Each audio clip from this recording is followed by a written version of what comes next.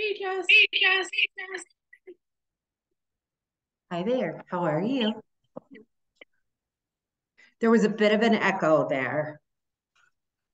It's me. I was trying because I'm doing a PowerPoint. I was trying to log on with my phone separately but muted to Gotcha. see the chat, and Gotcha. it's not Gotcha. working. I can be helpful with monitoring the chat if you Yeah, want. that would be great.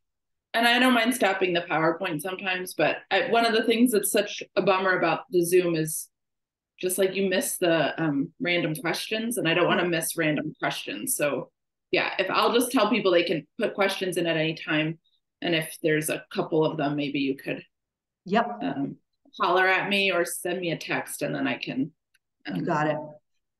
stop the PowerPoint to address those. Hi, Nikki. Hi, Kate. Hello. Hello. Hey, Beth. Hey, how's it going? Great. How are you? Good. Are you with a new mortgage company? So my company actually changed names. We got bought Oh, cool. by an entity that's based out of San Diego, which has actually been cool Yeah. because we have more products and more programs. Oh, sweet. That's awesome. So like we can do cool stuff like bridge loans, which nobody else has. Cool. Oh, Yeah. that's awesome. What does that mean, Kate? What I don't re Yeah. Yeah. What that means is if you are looking to buy the house, buy a new house before you sell your old house, but your Mhm, equity is tied up in the house that you live in now, you mhm. can actually borrow the equity from that house to make a down payment on the new house so you can buy first and sell second. And the nice Oh. thing is you don't have to be able to qualify for the two mortgages. You only need to be able to qualify for the new house mortgage. Oh, Gotcha. and you don't have to take a home equity loan out to, because I feel like people are like trying to do that with a home equity loan, but that's, Yes, Mhm. exactly. But then you have to qualify for all the payments, and that's not always possible because uh, qualifying for two mortgages is tough. yeah, Yeah, For sure. yeah. cool, Kate. That's really exciting. I'm glad That's Jess just asked one. me. That's one of the many exciting things, including like you can do um, what we call soft pull credit reports, which are credit reports that don't ding your credit score, so that you can get a sense of what you can do, but not have that hit on your credit report to hurt your scores. I mean, there's all sorts of fun tricks and tools. So we're excited. Cool. Yes. Oh, thank Yeah. you for asking, Jess, so I could Yeah. find out Kate's. Good morning, everybody. Look at all these faces. Loving it. Hi, everyone. Like, there's like you got a whole crew at All Out Adventures. Yeah. You might do some rearranging, but yeah, you got three of us. Awesome. I would say because we have like 23, 24 people signed up, I would say, Beth, if you don't mind, let's give it another minute Sure. before we do our Make it official. official. How's everyone feeling? Sometimes talking about money, our anxiety normally just rises up. Right. Who's got snacks because they're feeling nervous because we're going to talk about money? Anybody have carrot sticks? So do you have something crunchy? Or ice cream, maybe I, some emergency ice cream. We should do a repeat of this in person and we'll bring the ice cream. So then on I the like break, it. when we're all like, we go and eat ice cream. Yeah. Hi, Nancy. Thanks for saying hi in the chat.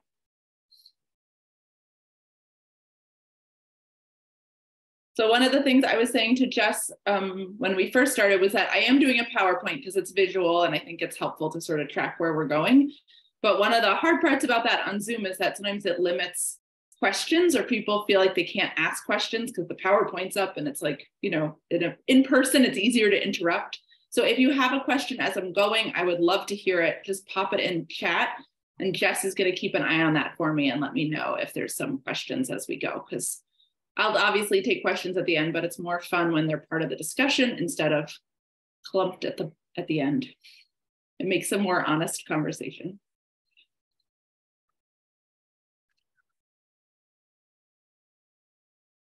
Shall we get started with just the introductory hellos? And then I'll sort of take a long time saying them so that people could be joining, but I want to be cognizant of everyone's time. Hello, my name is Jessica Thompson, and I am the Director of Investor and Community Relations at the Northampton Chamber of Commerce. And one of the cool parts of my job is that I get to work with folks like Beth, who have some information, some knowledge, some insight that they are willing to share with others in the chamber community. So we're very fortunate to have Beth Pellettieri here today to talk to us about our relationship with money and how we can think about things maybe through a slightly different perspective. So we're super fortunate, and I'm really delighted to see all of your faces here today. Our event, our Lincoln Learn events are sponsored by Florence Bank. So I wanted to give them a shout out for continually supporting small businesses and their ability to grow and be successful in the community. Before I turn it over to Beth, Vince, would you like to say anything? Say hello. Sorry, I was putting my glasses on and off. Good afternoon, everyone.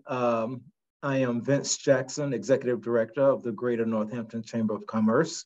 Thank you so much, Beth, and thanks to all of you for joining us for this really exciting presentation. Great. Just so everybody knows, we are recording today so that folks will have the opportunity to see this if they weren't able to make it to the live presentation. And without any further ado, Beth, over to you. Thank you. Thanks, Jess and Vince and the Chamber for having me. I'm super excited to be here. My name is Beth Pellettieri, and I'm a business and life coach. And I love talking about money with my clients because often my folks are heart-centered people who really found their way to business through this sort of self-expression or passion and purpose. And so money wasn't top of mind, or they tend to shy away from those conversations and sort of in order to be of service to what they do. And so I'm super excited we have some nonprofit folks here too, because I think the conversation is really about showing up and building a stronger relationship with money. So thank you, Chamber, for putting this on and being open to sort of unique perspectives on money and business. And I'm also a member of the Ambassador Committee with the Chamber, which has been super fun. So thank you for having me. As I mentioned at the front, I'm gonna do a PowerPoint because it makes it easier to sort of track things and see things and conceptualize them. But I welcome comments and questions as we go. And so I might be taking the PowerPoint down so I can see all of you and also your answers or questions. So with that, I will share my screen. Dun, dun. All right. There we go. So I'm going to just make it a little smaller. So loving your money, a heart-centered approach to building revenue is our topic for today. And we're going to spend some time talking about what is money so that we all are working on the same definition. We're going to spend a little time talking about building your relationship with money because I think of money as any other relationship in our life. And the last section is around building revenue. So my name is Beth. As I said, I'm a certified Martha Beck life coach. Martha Beck is the OG life coach. So she was the first person that was sort of named a life coach, and that's how the job title started. She has lots of books. She writes a column in O Magazine and was Oprah's life coach. But all that to say is she does a really awesome job of blending the science and how our brains and nervous systems work with some woo and with some just calls for integrity and greater authenticity. And as I said, I mostly work with small business owners who are building their businesses from a place of passion and purpose. And that means talking about where we get stuck with money, especially since my clients don't have MBAs. Their goal in building their business wasn't to, make as much money as possible. It was to do something they loved and also make money. And so we're also going to talk about stepping into new mindsets and creating pathways for income that feel financially satisfying and delicious. So when I first worked, I worked in a nonprofit at a college, and it was a sexual and reproductive health nonprofit. And because of that, I taught sex ed. And I lobbied Congress and the United Nations about sex ed policy. So I was talking to lots of people who didn't really want to talk about sex. I was talking to them about sex policy. And at the time that felt really exciting and kind of taboo. But one of the things when we talk about sex education or sex policy is that we're thinking about, we know what we're talking about, even if we feel a little shame or embarrassed by the conversation. And one of the things that I think makes money so hard to talk about is that we don't have a common understanding or definition. And we assume that we're missing really important pieces of the puzzle, right? We assume that we don't know enough about investing or about wealth strategies or about budgeting or any of those things. And therefore we start to shrink. And so when we want to talk about money, we want to shift our relationship with money so that instead of feeling scary or dangerous or like we don't know what we're talking about or an imposter, we start feeling more confident in how we think and feel and discuss money strategies and revenue and how much we can do the things we love with money. So I wanted to start with just a little check-in because I do a lot of mind-body work in my coaching, which is when you think about money in your business or money in your life, what feelings show up or what physical sensations show up. So I'm going to encourage you, if you feel comfortable, to share those in chat. And I'm going to stop share for a second, I think, so we can have a little check-in about how do you feel when you think about money in your life.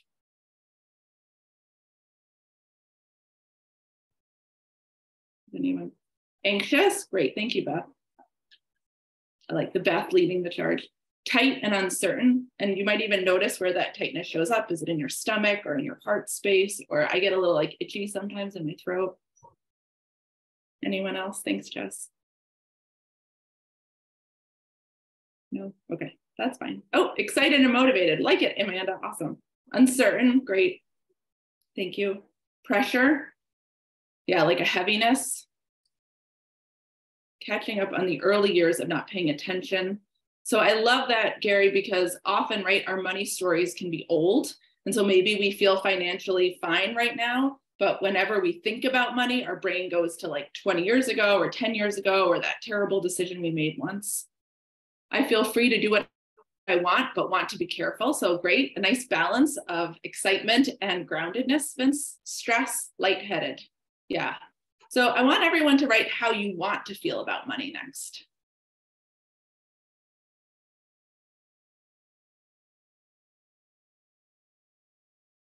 Relaxed, euphoric, empowered, abundant, carefree, secure. These are great words. Ease, excited and proud of myself. Yes, Nancy. In control. I love that too, right? We want to feel like we have some agency. Ambitious. Anyone else? Oh, wait a second. Okay. So I want you to just notice for a second, and all of us have the capacity to scroll, the energy difference between how we feel about money, right? Anxious, uncertain, lightheaded, stressed, pressure, maybe I didn't do it well enough, right? There's a little like back and forth. And then these awesome words about how you want to feel, right? Carefree, ease, excited, in control, empowered, right? These are words of joy. And when we talk about money, I really just want you to think about it as a tool for joy, because that is ultimately what it is. The reason we want money is for greater self-expression and happiness. And this is the energy that we want to create when we're building our relationship with money. Okay, really cool. Thank you everyone for sharing. I'm gonna get back to my PowerPoint. This is the awkwardest part of Zoom, watching someone click. Okay. So, all right. So let's talk about what is money so that we're all operating on the same definition. So before I started this presentation, I Googled what is money, and the internet gave me these 3 examples. Money is the assets, property, and resources owned by someone or something. Money is a commodity accepted by general consent as the medium for economic exchange, and money is a system of value that facilitates the exchange of goods in an economy. And quite frankly, when I read these definitions, I almost emailed Jess and was like, actually, I can't do this workshop. I don't know about any of these things. Because I think when we think about money, we usually think about this really heavy, economically driven definition of money. And that is really not going to work for heart-centered people because this is not why we got into what we do, right? This is actually the antithesis for a lot of people of why we want money. So of course it's going to feel icky and heavy and maybe a little gross. So let's open up the definition of what money is. First of all, money is just a relationship. And heart-centered people are freaking awesome at relationships, right? We are the best at relationships. We're good at listening. We're good at taking insights from the relationship and applying them. We're good at showing up. We're really good at relationships. Money is a tool for pleasure, as I already said, right? It's an extension of ourselves and what we want and what our values are, right? Whether you want to spend money on your family or on your future, right? It's about who we are and how we show up in the world. Money is actually about fun, flow, and fulfillment. And money is an extension of our integrity. Martha Beck says our integrity is three components. It's kindness, it's truth, and it's presence. Those three pieces together. And so if we're going to build a relationship with money from integrity, it's going to include honesty, right? Where am I spending or where am I needing more revenue? It's going to include kindness, which is self-compassion, compassion towards ourselves and compassion towards others. And it's going to include the here and now, this moment that we're in right now. So when we spin out 10 years down the line in our retirement savings or something, right, we're going to get out of integrity with money pretty quickly. And I think when we think about money like this, then for heart-centered folks building a business or supporting a nonprofit, it becomes a lot easier to see where we have agency and how we need to shift the relationship for it to feel happy and successful. And so I really like to think about most of the work that I do with clients in two ways. And so one is, and pick the words here that work for you. Different people have different sensitivities around what words they like to use. So feel free to shift to the words that feel good to you.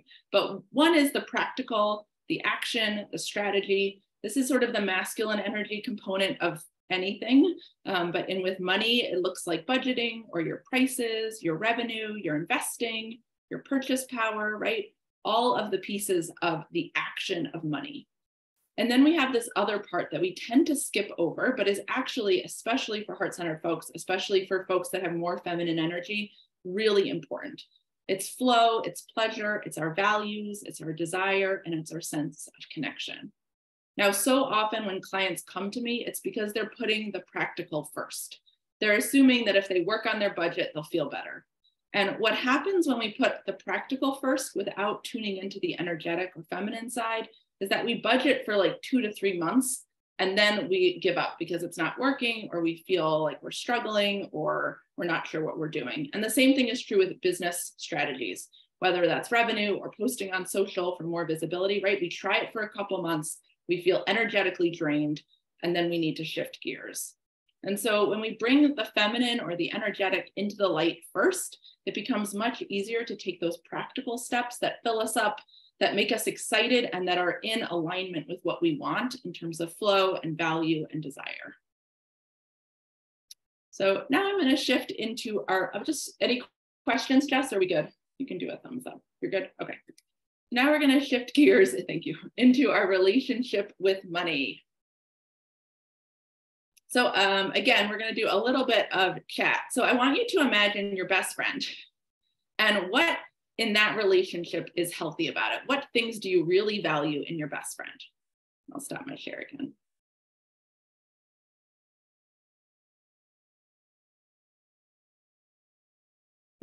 What do you value in a relationship with your best friend? Communication, dependability, fun. Thank you, Amanda. That's awesome. Accepting me for who I am and vice versa. She believes in my inherent goodness.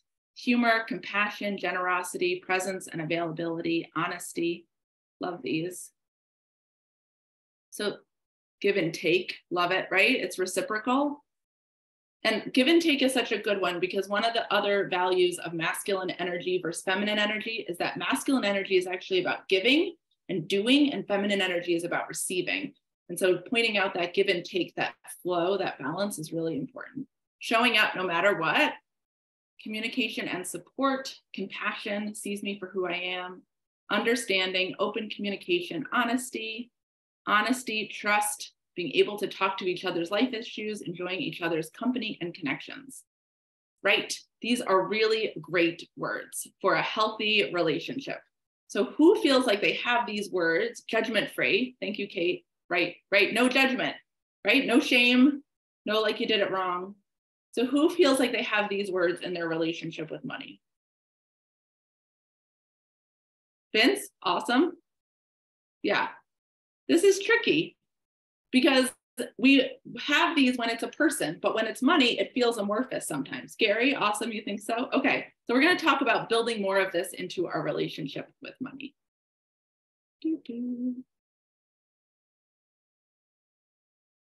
Oh.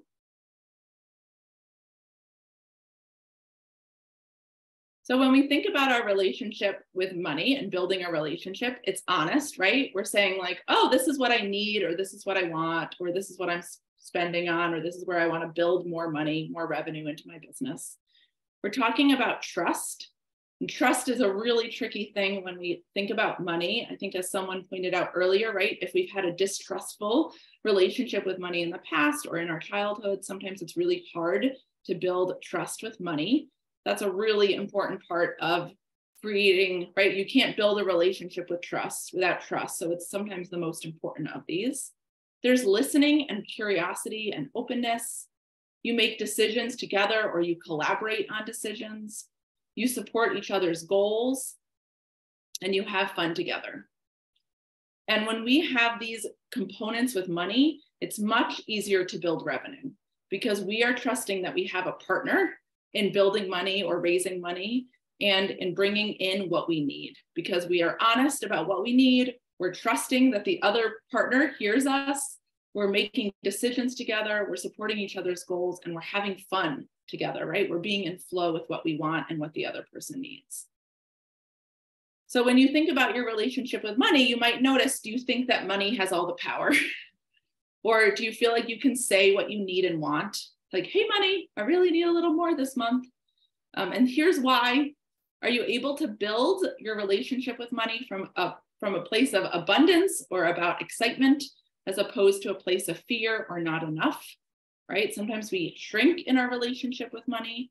And the other thing that comes up is sometimes we feel like we have to chase money, right? Like money is constantly running away from us and we just have to like run right after it, which is also not a relationship that you would want to be in if it was a person. So I thought it would be helpful to see what kinds of, I posted in here, or I shared in here a lot, too much social media if I'm posting a PowerPoint. So I put in here some mindsets that clients have had about money when we talk about building their relationship with money. And the goal is not to, list out all the possibilities, but hopefully in some of them for you to see and notice in your body, like, oh, I can feel that one, or that's really interesting, that shows up for me too. Because when we clear these blocks around our relationship with money, it of course becomes much easier to create more money and to build revenue. One of the things that's really interesting generally is that we tend to have a maximum and minimum threshold in our nervous system for how much money we feel safe with. And so when we're thinking about building more revenue into our business, we have to make sure that we're clearing the blocks and tending to our nervous system so we can imagine a more abundant future for ourselves. And often what happens if we don't do that work is that when we receive more money, we spend it or we find a way to get rid of it because it doesn't actually feel good to our nervous system. And so this might not be your story, but it is a story I often see with clients. And so we want to be clear about where we don't feel safe going in our relationship with money and how to tend to that so we can expand and rise up to do awesome things with money. So this first client said, I don't know what to do with money like ever. And with this business client, one of the things we noticed was not that she had a negative or a positive relationship with money, but that she often outsourced her relationship with money to quote unquote experts like bookkeepers and accountants. And so for her, we were really just working on rebuilding a relationship with money because she had sort of forgotten to tend to that in her own way.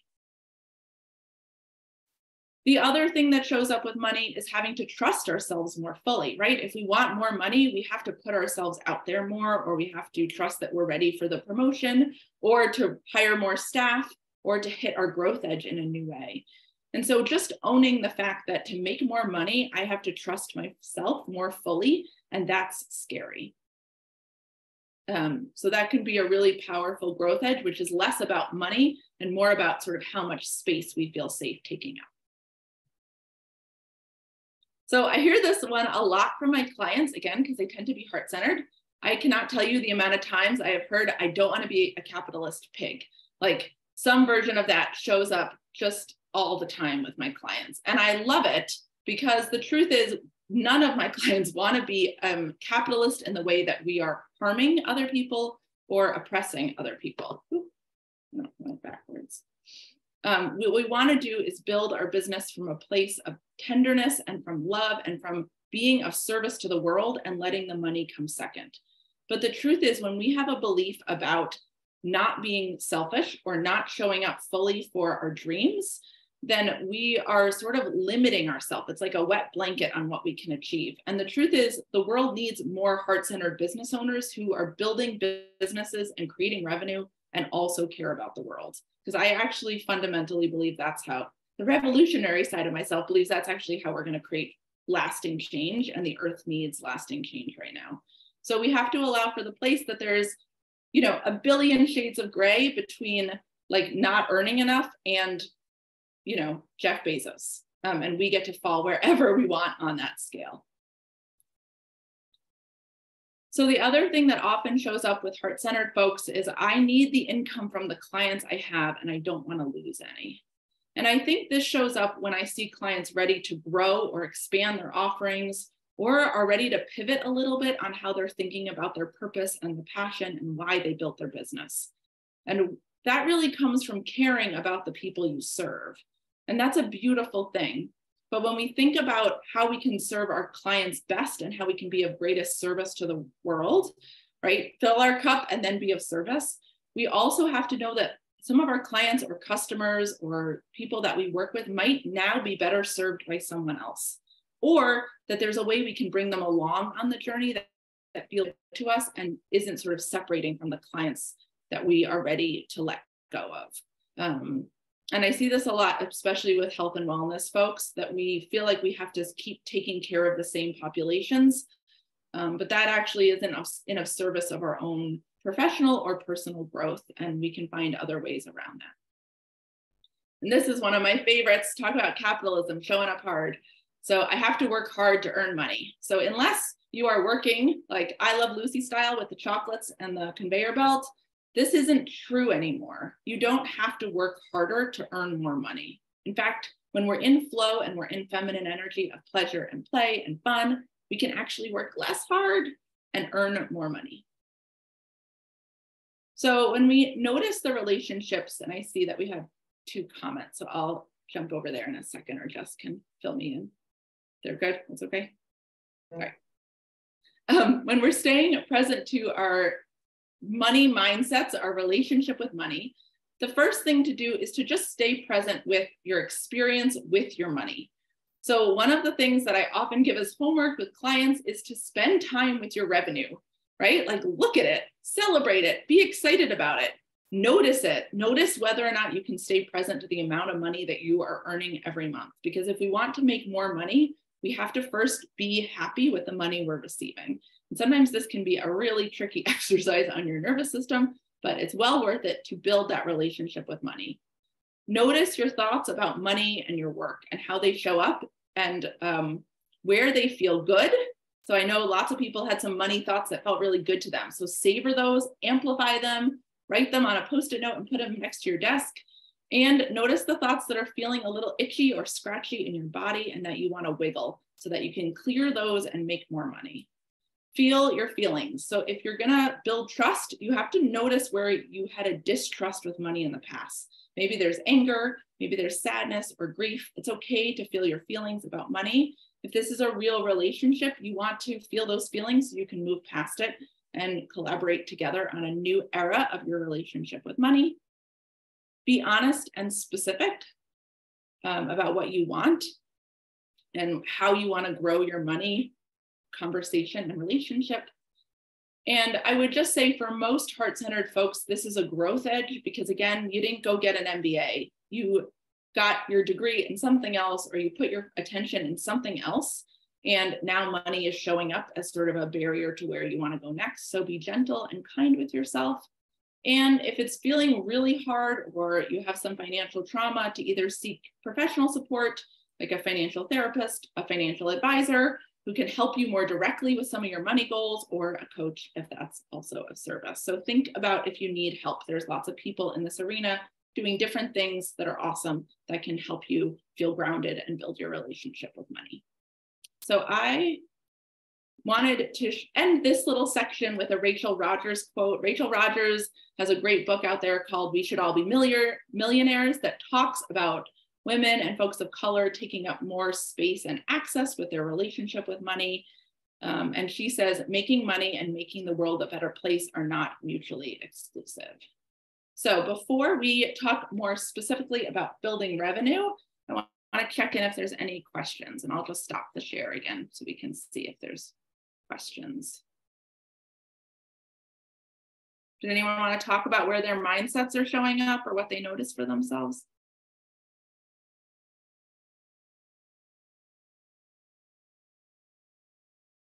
Yeah, go ahead, Vince.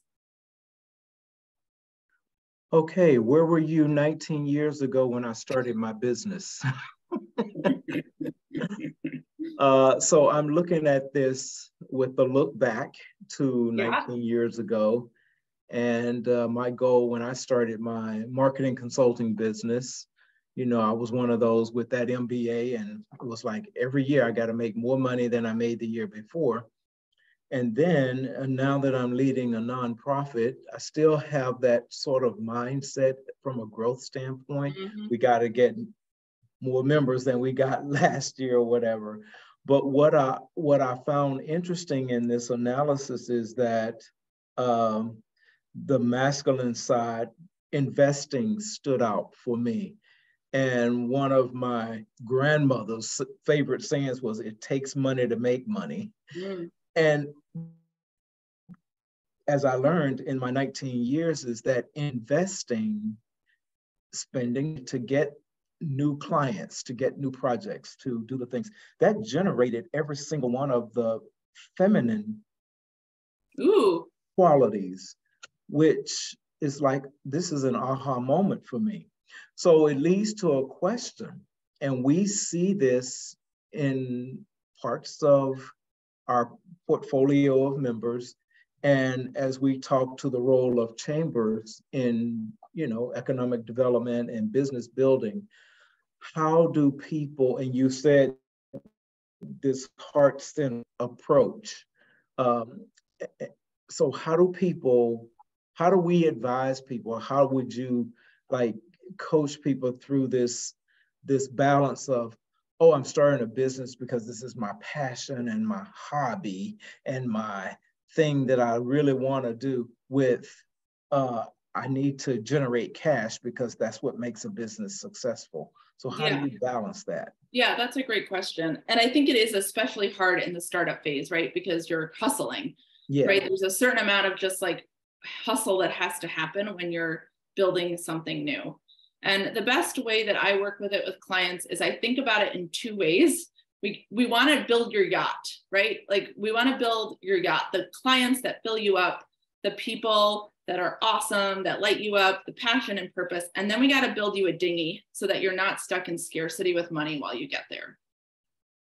And so the dinghy can still be aligned with your integrity and your passion and purpose, but it might not be, it's not going to be perfect because it's sort of the vehicle to get you to the yacht. And so you really need both components. And I think that when we're thinking about money, and Jess recently asked everyone on the ambassador committee of the chamber for advice. And I think so often people, or even when I was starting out, honestly, going to a chamber event with this energy of like hustle or scarcity, or like, I don't have enough money and I'm going to need more business, or whatever that looks like for you. And when we're in that energy, it's almost impossible to build a healthy relationship with money because we're in fear, right? Scarcity and not enough is, and I'm going to talk about this in the next section too, is sort of a repellent, right, for money. When I'm in resistance to what comes next, I'm not going to make money. And I've actually noticed that in my business, when there's these moments of fear that show up, like you should, right? The revenue isn't going as well because I'm just not in flow and in connection with my money and with the work of my calling in my business. And so we really want to help people stay in flow. And that means being concrete about what they're building now, and that doesn't have to be the same version as what they're building in the future, right? When they're out of the startup phase, that it's okay that you have a startup phase, but you have to make it secure enough that you can get to the next phase and feel healthy instead of feeling burned out and filled with exhaustion. Does that answer your question? Yes, thank you. Cool. All right, All Out Adventure crew. Hi there. Hi. Hi, I'm Sue. And I guess I had a couple questions. I hear you on the feminine aspect of being heart-centered around money. But I also feel that like capitalism today, like where it's gone is like, it's like a distorted masculine. I feel like we need the masculine, the feminine and the masculine, but the masculine in balance, like to provide to, and so I'm thinking about that and how that would look concretely. And also like any thoughts you have on like hanging out with friends or associates that are more wealthy, that know how to do this, that know how to invest, or because like here at All Out Adventures, we're super heart focused. We're so heart focused. Our heart is like out on the street, getting like run over by the trucks sometimes. And you know what I mean? Like, so like, how do we do that? And then finally you said financial therapist. I thought that was very interesting. And I wonder how it travels along the same path as other therapy to change beliefs. Yeah. So I'm just trying to write your questions so I can try to answer them all. So it was the heart out on the street. Yes. Too much masculine energy and financial therapist. Was I missing anything? Hanging out with wealthier friends. Yeah, like just wealthier, the folks that are super comfortable with having more money and Okay, and therapists.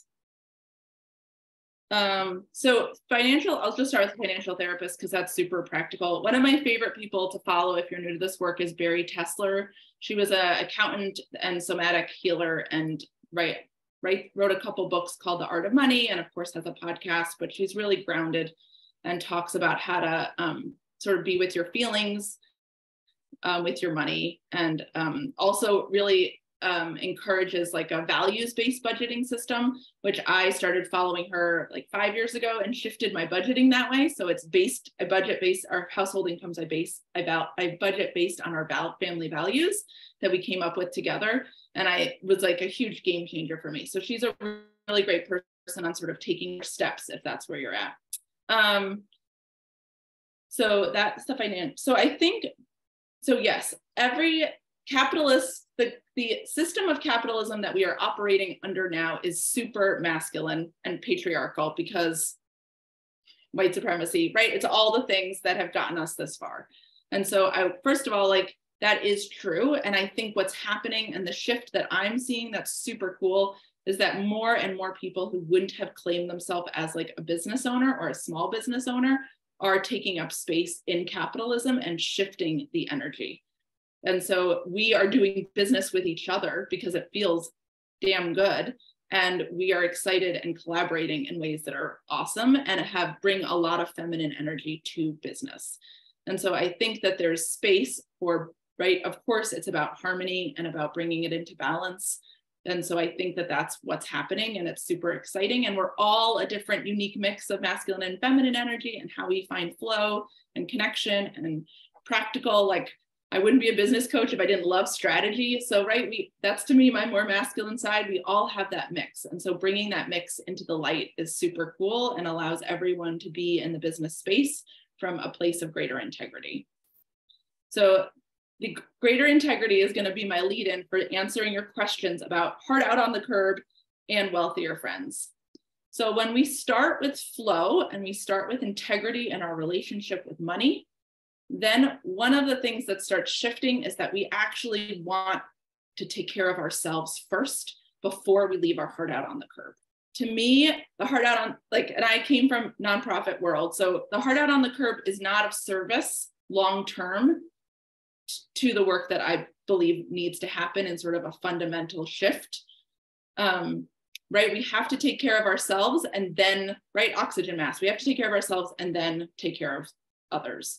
And so when we're doing that work and rebuilding our self-trust with money, that can feel really uncomfortable.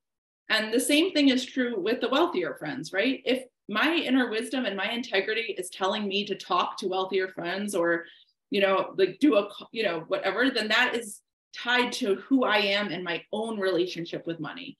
But if I'm going into wealthier friends asking for their investment advice from a place of grasping or me not being enough or not having a strong enough relationship with money, then that's going to feel really icky and not going to be of service to my own growth. So I think it's all grounded in integrity. Does that help? Yes, it does. Thank you so much. And again, it's just reinforcing through life, it's we have to start with a relationship to ourselves. Yeah, and totally. More specifically to my relationship to money. Yeah, first. absolutely. Thank and you. I see a comment. I'm curious what other standards, expectations. I love the friend analogy when money has agency. Yeah, great lead in because we're going to talk about manifesting next. So we'll get a little woo, but I want to say for the folks, what's so cool about when I talk to clients about manifesting the money they want or the revenue they want is that it's actually all grounded in neuroscience. So whether you believe in the science or the woo, there is research here that is really cool. And if you want more neuroscience-y facts, I will be happy to share them with you after the call. So Danielle, I think that's where you're headed. Is that right? To sort of how do you build the expectations for money? And I will say part of it is being honest with money about what you want and need, right? So I think that sometimes we're hiding from money, and if we're hiding from money, we can't be honest about what we want. Was that sort of where your question was going, or did I miss it? Well, in the friend analogy, I think when we have relationships with people, we can set an expectation and a boundary. Yeah. And with money, I think it's really hard. If my friend is not communicating with me well, I can be okay, I'm going to deprioritize this relationship or communicate my need. And I guess I'm wondering, where does money even have the ability to be a good friend? Yeah. So it's such a novice, what is even possible? Yeah. What does a really great relationship with money look like? And how do we make money a friend? Yeah. Great. I guess what we're doing, but anyway. Yeah, I love it.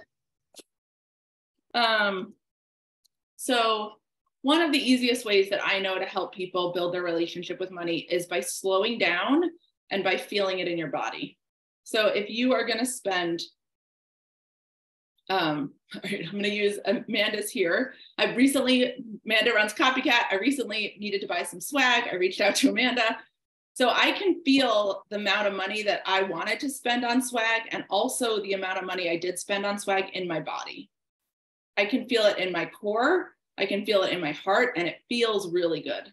I'm really excited about the swag. So, and how much, and the relationship I had with money around the swag.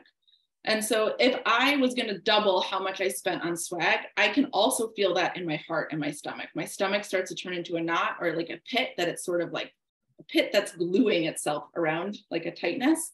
And my heart tends to, let's see, I'm going to just do this real. So my heart also starts to cave in and turn inwards. So to me, that's how money is setting a boundary with me, right? Money is actually telling me this doesn't feel good to you. So I think we can't do that when we're not in relationship. And I think that's why I said one of my best homework assignments is sometimes go look at your revenue sheet and see how much you can be excited about how much money regardless of the amount, how much money you made this month. Because if we're constantly telling money, it's not enough, you're not showing up for me, you suck, right? That's not a healthy relationship. But what we can say to money is, thank you so much for showing up this month. I really appreciate it. And I'd like another $500. So we have to build that communication from a place of trust. And that means trusting that money will show up first. We don't actually we don't really want boundaries with money. We want to break some boundaries with money, but we need to do that in a way that's reciprocal. Does that make sense? I think it's really important to talk to people that are happy with making money. Yeah, that's beautiful, Amanda, too, right? The people that are excited that we're making more money. Cool. All right, I'm going to return. We have 15 minutes left, so I will return to the PowerPoint. Great questions, everyone, though. It's really fun to answer your questions. So we're going to talk about building revenue. And the biggest take home for everyone is like, when you trust your vision and put your pleasure and happiness first, money always follows. That is really the take home of this section. So to answer your question too, Danielle, money is an energy and it likes flow, right? It likes, currency is flow. It's like moving things back and forth, and it likes alignment and integrity. It does not like rules. If you're like, money, you can come in, but only in this specific way. It's kind of gonna like, you need to sort of open up your definition. It doesn't want you to play small. Money doesn't, right? As a good friend, we wanna elevate ourselves.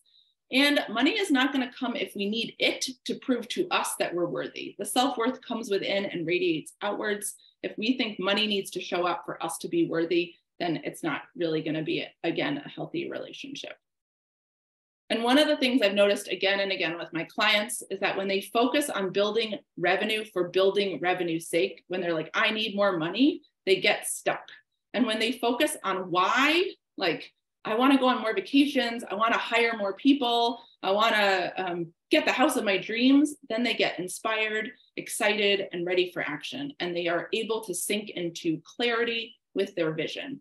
So when we think about creating more revenue in our business or in our work, we want to start with the why of it, and really, which is what gets us into energetic flow, and then the money follows, as opposed to being like, I need this much more money. And I'm going to sort of disagree with myself about this in a second, but in terms of a general principle for building revenue, starting with the why is really key for feeling inspired, excited, and in flow so that we can take those practical steps. So I'm going to ask you, how do you show up differently if you believe your happiness is possible?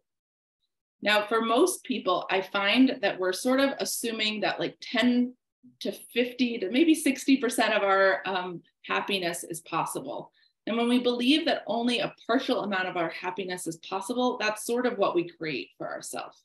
But if you believe that your happiness is completely possible, then you're going to show up at 100% or 110%. And you can even feel that shift in your body, right? Like you're just going to feel more alive, more excited, more ready to connect and to do things that are in service of your happiness because you believe it's 110% possible.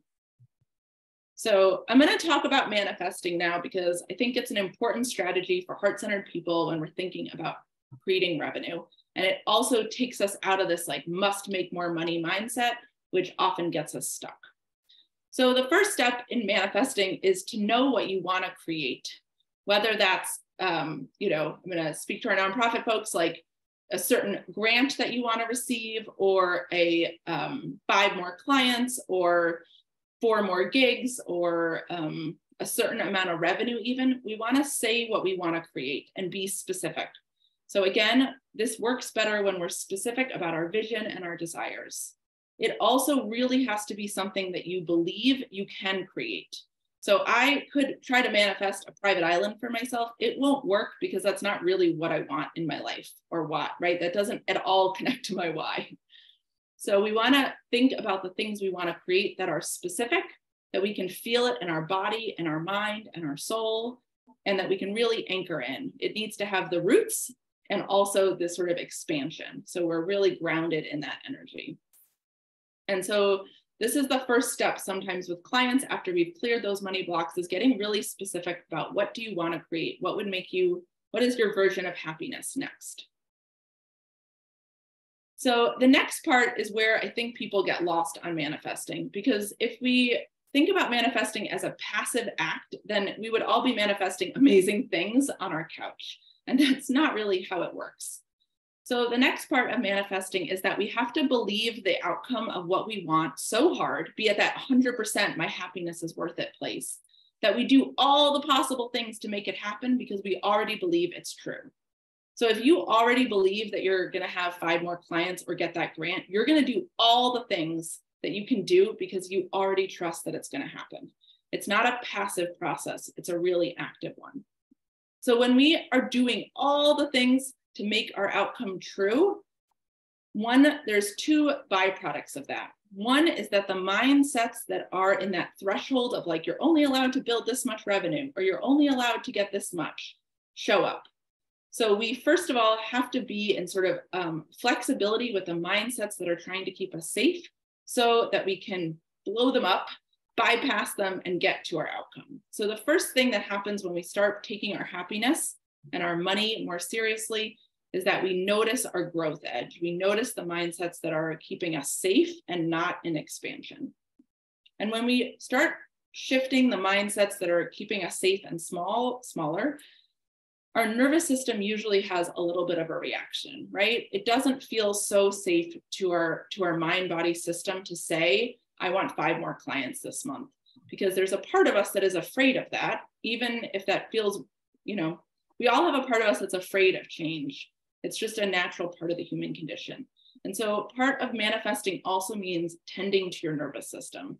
And I do a lot of self-compassion exercises with clients.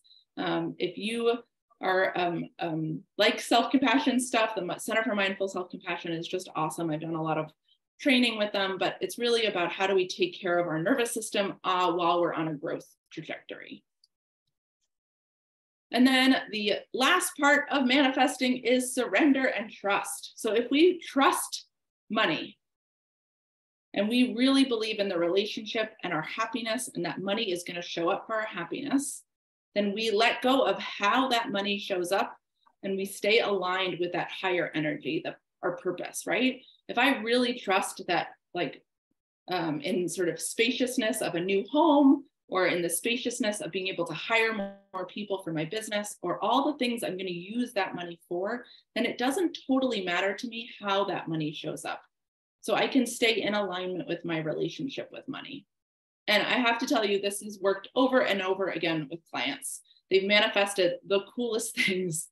And all of the things that they've manifested are specific to their integrity and their business and how they want to build revenue next. And that allows them to catapult into the next part of their business because they're in trust and they're in flow.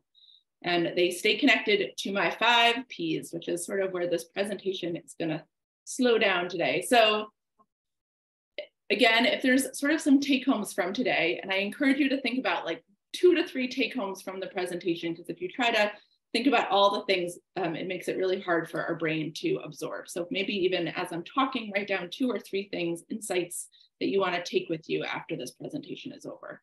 But one of the things that I've noticed again and again is that when my clients are putting passion and purpose, they're calling the thing that lights them up first, and they're matching that with pleasure and play. So they're taking activities that feel fun, or activities, I've been parenting too long.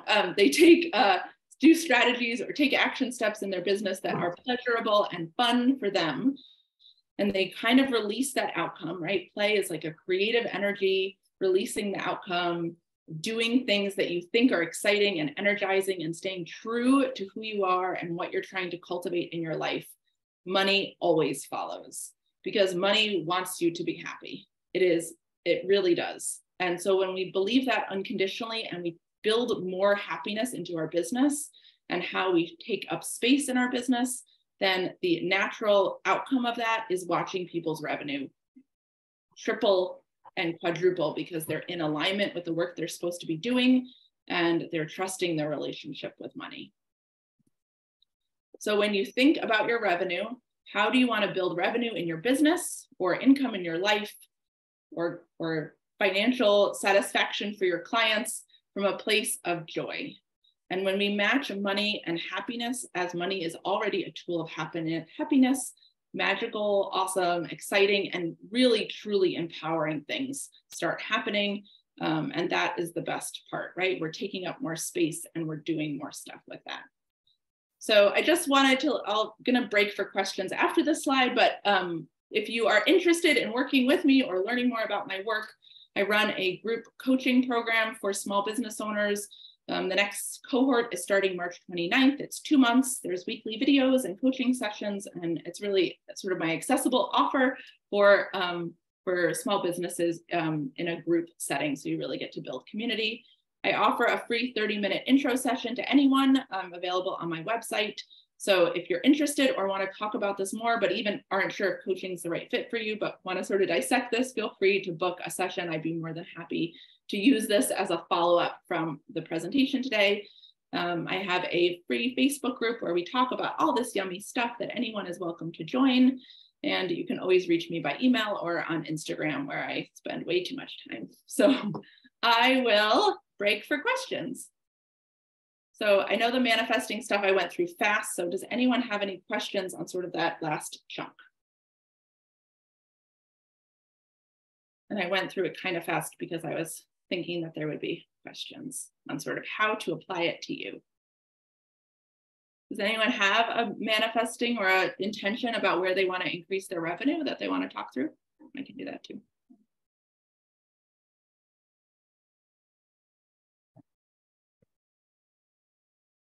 How do you get out of a rut? Amanda, could you talk more specifically about the rut? Thank you, Nancy.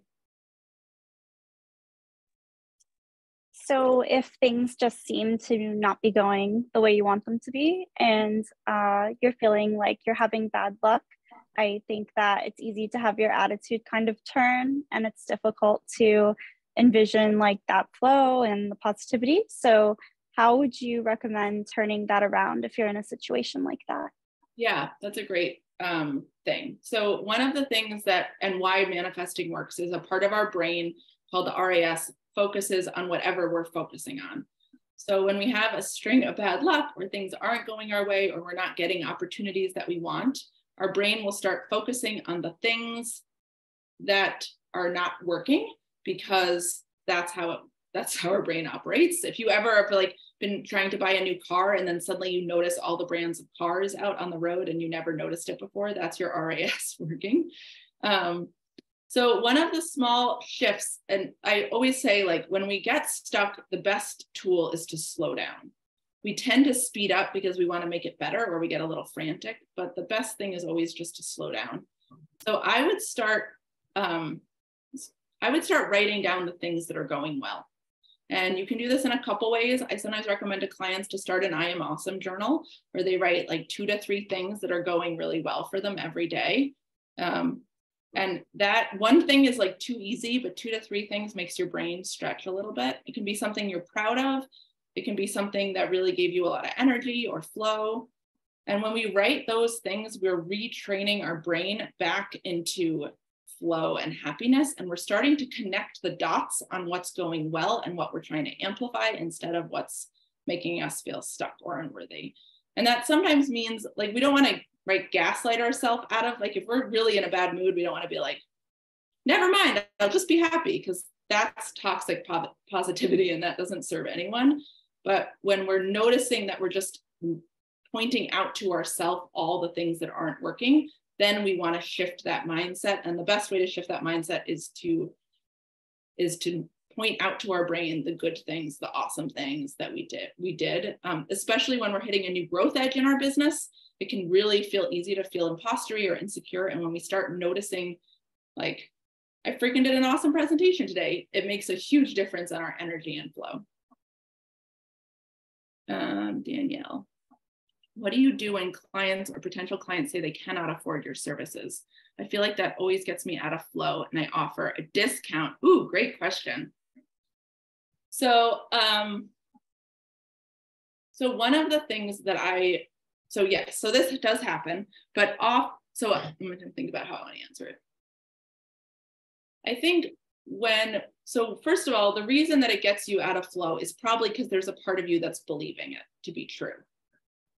So you're immediately sort of compromising your integrity and feel free to tell me where I'm wrong, but compromising your integrity to make it yourself more accessible to them, to make yourself safer to them. And that's okay. That's like a heart-centered person strategy of a lot of things. But for me, when clients say they can't afford my services, often that has to do with where they get stuck taking up space. So investing in yourself or investing in what you want and hiring another business to do that work for you can feel really scary and overwhelming. And so usually when I work with clients, it's not that I don't take that seriously, because of course I do, but I try that usually the money is not actually the thing that's important. It's that they're struggling with some other part of it, and money is the most obvious way of articulating that. And so usually I actually just try to coach them around that a little bit. I also, when I initially raised my prices a while back, I decided to have a certain amount of sliding scale spots.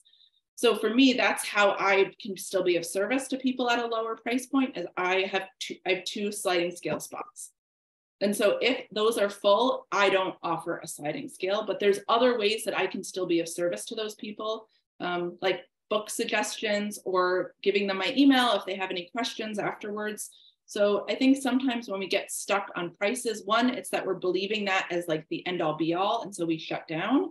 And the two is, before you next meet with a new potential client, I would write yourself out some of your own boundaries, like especially when we're a solopreneur, writing an inter-office memo to yourself can be really, really helpful. So write an inter-office memo of how you might serve people that can't afford your services in a way that feels in integrity for you. So that when that happens, instead of being surprised by it, you can pull up that little lovely document and say, I have 2 sliding scale spots, they're already filled.